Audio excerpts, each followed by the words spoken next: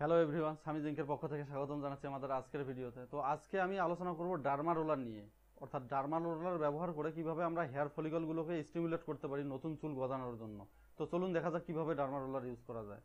তো এই যে আপনারা দেখতে পাচ্ছেন আমার হাতে আছে একটা ডার্মা রোলার। এই ছোট এই ডিভাইসটির নাম হচ্ছে ডার্মা রোলার। চলুন দেখা যাক।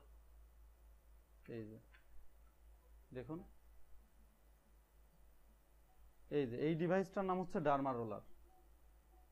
এটার মাথায় ছোট ছোট সুচের মতো ধারালো অংশ আছে, দেখুন।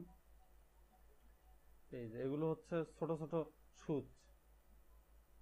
তো আপনাদের মাথার যেসব জায়গায় বাল্ড স্পট সৃষ্টি হয়েছে, চুল পড়ে গেছে, সেই সব জায়গায় যদি আপনি নিয়মিতভাবে ডার্মা রোলার ব্যবহার করেন, তাহলে আপনার সেই জায়গাগুলোতে হেয়ার ফলিকলগুলো নতুনভাবে রিবিল্ড হয়ে একটা সময় ধীরে ধীরে স্বাভাবিক চুল উৎপাদন হওয়া শুরু হবে।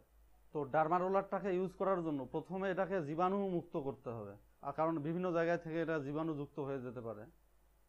তো আমি রিকমেন্ড করবো ডার্মা রোলার পরিষ্কার করার জন্য এবং জীবাণুমুক্ত করার জন্য প্রথমে আপনি ডেটল অথবা হেক্সিসল এই ধরনের জীবাণুনাশক কিছু পদার্থ ইউজ করে আপনি এটাকে জীবাণুনাশক করবেন। জীবাণুনাশ করার পর আপনি এটাকে রোদে দিয়ে একটা দীর্ঘ সময় শুকাবেন, 1 থেকে 1.5 ঘন্টা শুকিয়ে নেন আপনি। যদি রোদ না থাকে তাহলে আপনি ফ্যানের বাতাসেও শুকিয়ে নিতে পারেন। যখন একটা সময় ডার্মা রোলারটা শুকিয়ে যাবে, তখন যেই জায়গাতে আপনার বাল্ড স্পট আছে সেই জায়গায় এই ডার্মা রোলারটা ধরে এইভাবে ঘষুন। যেমন আমি আপনাদেরকে উদাহরণ দিচ্ছি, আমার এই জায়গাতে একটু বাল্ড স্পট আছে, এইভাবে ধরে একটু ঘষতে হবে। এটাকে প্রথমে হরিজন্টালি একটু ঘষবেন এইভাবে, দেন যখন হরিজন্টালি ঘষা শেষ হয়ে যাবে তখন আপনি ভার্টিক্যালি ঘষবেন। তারপর আপনি এই কোণা দিয়ে এইভাবে ঘষবেন, তারপর এই দিক দিয়ে এইভাবে ঘষবেন, অর্থাৎ টোটাল জায়গাটা কভার করে নেবেন। আরেকটা জিনিস, সেটা হচ্ছে আপনি ঘষার সময় আলতোভাবে শুধুমাত্র ঘষলে হবে না, আপনাকে এক ধরনের ফোর্স ক্রিয়েট করতে হবে, যেন এই ছোট ছোট সূক্ষ্ম নিডলগুলো আপনার কোষের ভিতরে অর্থাৎ ত্বকের ভেতরে ঢুকে যায়। ত্বকের ভিতরে নিডলগুলো ঢুকে যাওয়ার কারণে আপনার অনেক সময় রক্ত বের হতে পারে। এজন্য ভয় পাওয়ার কিছু নেই, সামান্য পরিমাণে রক্ত বের হতে পারে। এই যে এই ছবিটা দেখুন, এইরকম রক্ত বের হতে পারে। তো এই রক্ত দেখে আপনাদের ভয় পাওয়ার কোনো কারণ নেই। তো চলুন আরেকবার দেখা যাক কিভাবে ডার্মা রোলার ব্যবহার করতে হবে। প্রথমে আপনাকে ডার্মা রোলারটা পরিষ্কার করতে হবে, তারপর জীবাণুনাশক কোনো দ্রব্য দিয়ে এটাকে জীবাণুমুক্ত করতে হবে, তারপর রোদে শুকাতে হবে, তারপর আপনি এইটা ব্যবহার করবেন আপনার যেসব জায়গায় বাল্ড স্পট আছে। যেমন আমার যেসব জায়গায় বাল্ড স্পট আছে সেই সব জায়গায় দিয়ে এইভাবে ঘষতে পারি আমি। এইভাবে চুলগুলো সরিয়ে নিতে হবে, চুলগুলো সরিয়ে নিয়ে এইভাবে ঘষতে হবে।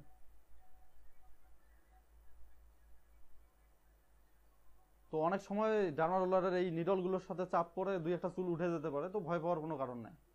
তো আপনার যখন ডার্মা রোলার ব্যবহার করা শেষ হলো, অর্থাৎ আপনার যেসব জায়গায় বাল্ড স্পট আছে সেই সব জায়গাতে আপনি ডার্মা রোলার ব্যবহার করলেন, তারপর কি করবেন? তারপর ডার্মা রোলারটা পরিষ্কার করবেন, আবার জীবাণুনাশক কোনো পদার্থ দিয়ে পরিষ্কার করে আপনি রোদে শুকিয়ে অথবা ফ্যানে শুকিয়ে আবার ভালোভাবে আবার ডার্মা রোলারের এই হোল্ডারের মধ্যে রেখে দেবেন পরবর্তী ব্যবহারের জন্য। ডার্মা রোলার ব্যবহার করার পর 24 ঘন্টার মধ্যে আপনি রোদে যাবেন না, অথবা কোনো ময়লা যেন আপনার এই যেই সব জায়গাতে ক্ষত সৃষ্টি হয়েছে সেই সব জায়গায় যেন কোনো ধরনের ময়লা না পড়ে, সেই দিকেও লক্ষ্য রাখবেন। আমার মতে ডার্মা রোলার ব্যবহার করার সব থেকে পারফেক্ট সময় হচ্ছে গোসল করার ঠিক পরে।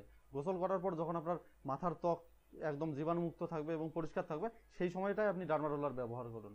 তবে গোসলের পর ব্যবহার করার ঠিক আগে আপনার মাথার ত্বক শুকিয়ে নিতে হবে।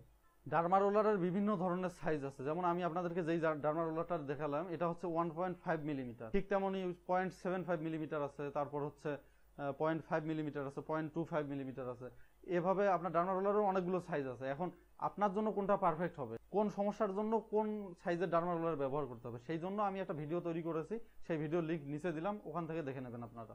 অনেকের মনেই প্রশ্ন জাগতে পারে কতদিন পর পর আমি ডার্মা রোলার ব্যবহার করব। তো এক এক সাইজের ডার্মা রোলার এক একটা ডিউরেশন পর আমরা ইউজ করতে পারবো, সেই সম্পর্কিত একটা ভিডিও আলাদাভাবে আমি তৈরি করেছি, সেই ভিডিওটার লিঙ্ক আমি নিচে দিলাম, সেখান থেকে আপনারা দেখে নেবেন। ডার্মা রোলারের কারণে কেন আমাদের হেয়ার রিগ্রো হয় সেই জিনিসটাও আপনাদের জানা দরকার। কেন আসলে ডার্মা রোলার কাজ করে, ডার্মা রোলারের কারণে কেন আমাদের হেয়ার ফলিকলগুলো রিবিল্ড হয়, সেই সম্পর্কিত একটা ভিডিও তৈরি করেছি, সেটার লিঙ্কও নিচে দিলাম। ডার্মা রোলার সম্পর্কে যদি আপনাদের মনে কোনো ধরনের প্রশ্ন থাকে তাহলে কমেন্টে লিখুন, আমি আপনাদের প্রত্যেকের প্রশ্নের অ্যান্সার দেবো। তো ধন্যবাদ সবাইকে।